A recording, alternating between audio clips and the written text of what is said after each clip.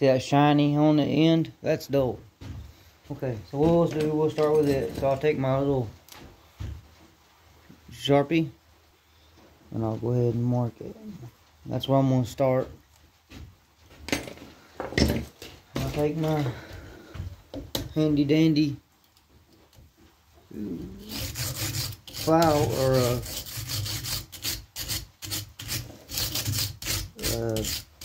whatever this thing's called, and I'll get all that grime off.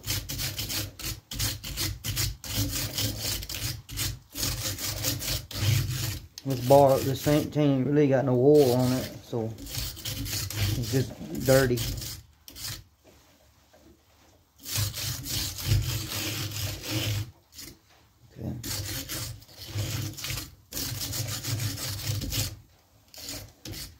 Okay, here's our mark. It's just dirty. Okay. So it may be awkward because the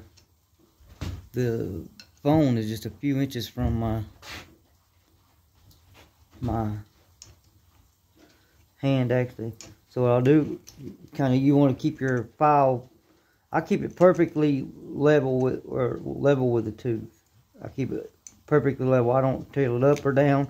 I keep it perfectly parallel. Just deliberate strokes.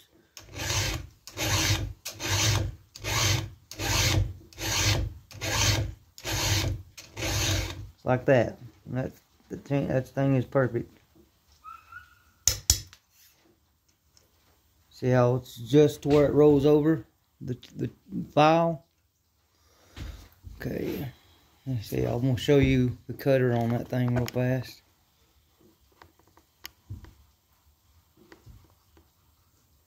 See what I'm talking about? That's absolutely perfect. So we'll get set back up here. If I can. Hang out with me for a second. Boy, I make this hard, don't I? See, this one is one we was doing. Okay. Then we'll just go to the next one.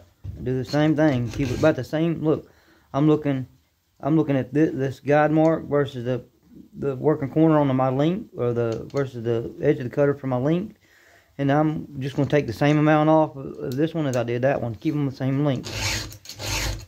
And I'm just letting the file float through there. I'm not pushing back. You see how it's rotating back? If you're pushing, you'll see it moving, rotating back. So really, I'm just floating my file through there. Keep them the same length. I don't know if you can see that or not. Right here. I don't want to get out of sight, so I need to keep them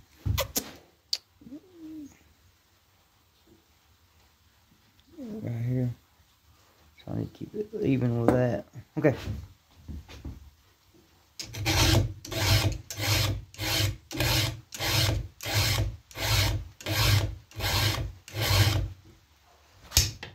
Pretty perfect, deliberate.